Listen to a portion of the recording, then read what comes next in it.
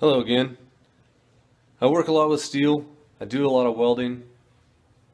I've been welding for a long time, so I know how to do it pretty well. I figured I'd give you a little video clip on what I like, and if you're looking to get into welding, maybe a machine that you might like. I'll try and keep this short and sweet. Millermatic 140 autoset welder. It's a beautiful machine. Without the tank on the back, just the machine in the cart. I bought off a tool truck.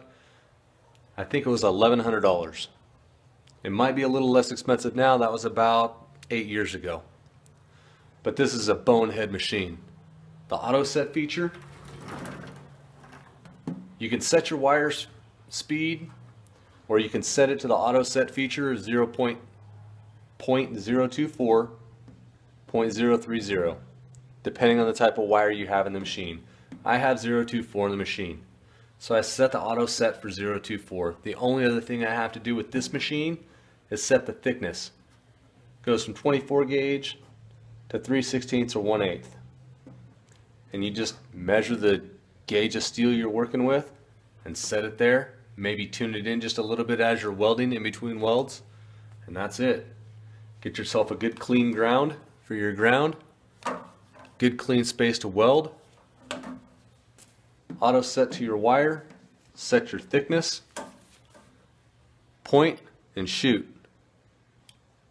Wire comes out, the gas comes out, all automatic.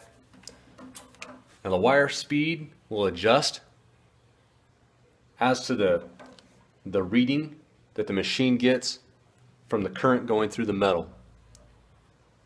Technology is a wonderful thing. This machine, I love it. I have another Miller at work. It doesn't have the auto set feature, but it's the first machine I bought, so I really know how to use it. I got accustomed to it. I love this machine though. If I could have this machine at work, I would, but I like it better here at home. The only other thing you're going to need other than this welder, tank of gas, about $100, maybe $120, depending on the size tank you get. This is a pretty big tank. You can get a shorter tank when it's about half as tall. You just have to refill it more often. Get yourself a welding helmet. This is a flip down welding helmet.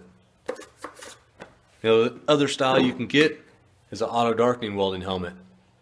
A flip down welding helmet, you can probably get these for 25 bucks now at Harbor Freight. It's a flip down welding helmet. Nothing can go wrong. Auto darkening welding helmet.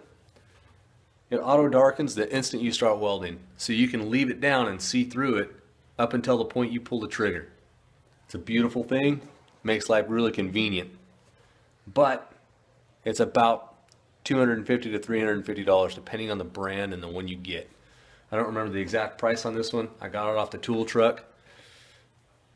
They're expensive. Don't skimp if you're going to go with the auto darkening helmet. Don't skimp. It's your eyes you're working with. If you skimp on your helmet, you might get some flash burn on your eyes.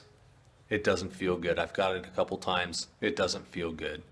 I didn't get it because of the auto darkening helmet. I got it because I wasn't wearing a helmet.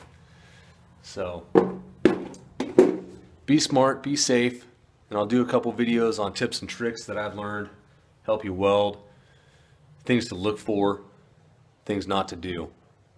Thank you. Don't forget to subscribe, hit like, and I'll see you next time. Be safe.